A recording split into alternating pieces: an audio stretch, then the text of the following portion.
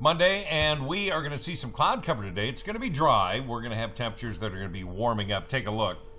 47 at 1 o'clock. We're going to see, again, 47 at 5. High today is 49, and overnight lows start to cool. So allow for that. It is going to be not a lot of wind either, which is good news. Western satellite and radar. A little bit of snow in the early morning hours over Lookout Pass, crossing down, cleared up over the day, and then more cloud cover and more energy coming that way for tomorrow.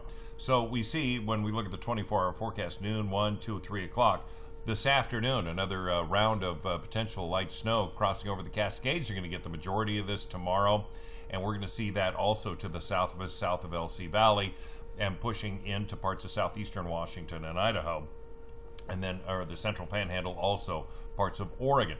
So it's going to wrap around us, but we do have a chance of some shower activity out of that energy. 49 our high today, 48 into Pullman, 62 into the Tri-Cities.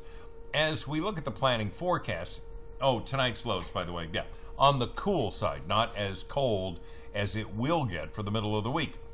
Tonight, Moses Lake 35, 41, the Tri-Cities will be at 31, 27 in Coeur d'Alene. Now let's take a look at that planning forecast, show you some colder air coming in.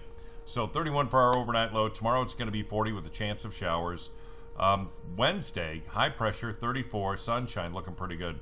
Now, that's that Arctic air. Overnight lows of 17 Thursday, warming to 37, and then we're into the mid to upper 40s, and we're back to above average for next weekend with a chance of showers on Sunday, maybe Saturday. And next weekend, we're moving forward, right? Spring forward 1 hour on Saturday night or Sunday at 2 a.m. It becomes 3 a.m. just that fast.